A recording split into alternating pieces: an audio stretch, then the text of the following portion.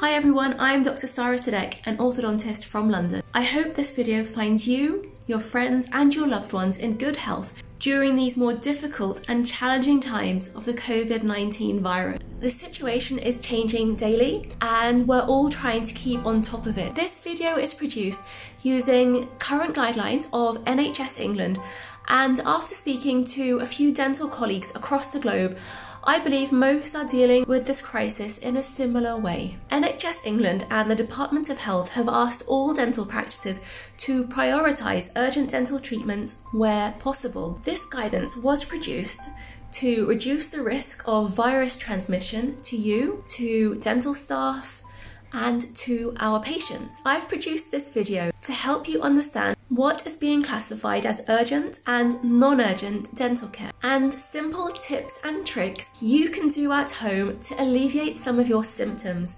and any dental worries you may have. So let me start by explaining what non-urgent dental care is currently being classified as, and it's these problems that may need to wait until your dentist reopens. These problems include loose or lost crowns, bridges or veneers, broken, rubbing or loose dentures. Bleeding gums are also classified as non-urgent. Broken, chipped or loose fillings, chipped teeth with no pain, and loose orthodontic wires. There are a few things that you can do to help in the management of common dental problems. The first condition that I will discuss is tooth sensitivity. Now, this is a common dental problem. If you have extreme sensitivity to hot or cold, sensitive toothpastes can help. You need to rub the toothpaste directly onto the affected area and don't rinse afterwards. And you want to leave the toothpaste onto the affected area for as long as possible. You may find that doing this overnight is the best time to do this. And you may also need to repeat this. An anesthetic gel, such as Oragel, can also help to ease some of the pain you may be experiencing due to tooth sensitivity.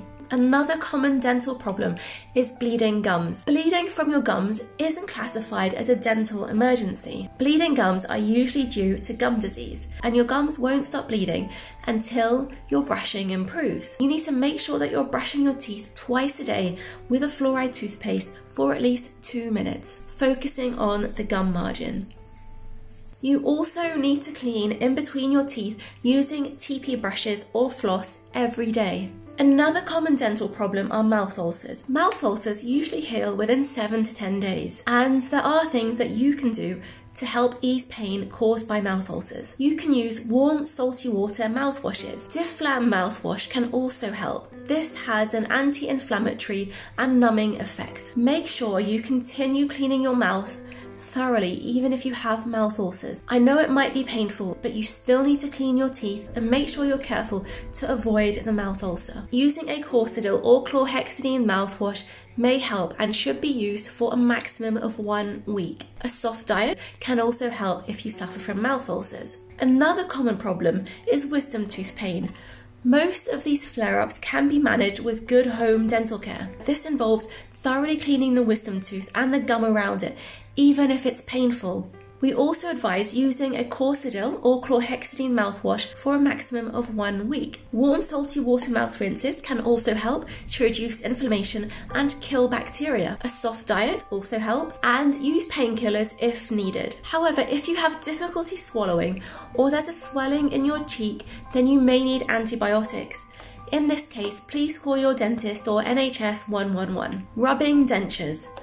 Denture adhesives like Fixodent may help to secure a loose denture, and sharp edges can be filed using an emery board. So if you're in pain, how should you manage it? Over-the-counter painkillers can help in managing toothache, and these should be taken in accordance with instructions on the back of the packet. Patients who have confirmed COVID-19 or they believe they have COVID-19 should take paracetamol in preference to ibuprofen. Now, there are some situations where you would need urgent dental care that I will now discuss. If you have a facial swelling extending to your eye, your neck or the floor of your mouth, if you have recently had an extraction and the socket is still bleeding after applying a solid pressure on the area for 20 minutes with gauze, if you have bleeding due to trauma, if you have a severely broken tooth, or a tooth that has fallen out with pain. If you have toothache that is preventing you from eating or sleeping, combined with swelling or fever that is not manageable with painkillers, please call your dental practice if you are suffering from these problems, and they will be able to refer you to one of the dental centres opening up across the country to deal with these emergencies. More severe emergencies for which you'll need to go straight to A&E are facial swellings affecting your vision, breathing, or preventing mouth opening greater than 2 fingers width. So if you can't open your mouth greater than 2 fingers width due to swelling, then you do need to go to A&E. Trauma causing a loss of consciousness, double vision, or vomiting. Thank you very much for watching. I hope this video has been useful at clarifying what will be classified as urgent and non-urgent dental problems. I hope I've given you some useful tips, tricks, and advice to help you in dealing with common dental problems. Thank you very much for watching. If you found this video useful, please do give it a thumbs up, and if you're new to this channel, as always, please hit that subscribe button. Take care everyone, see you soon, bye bye.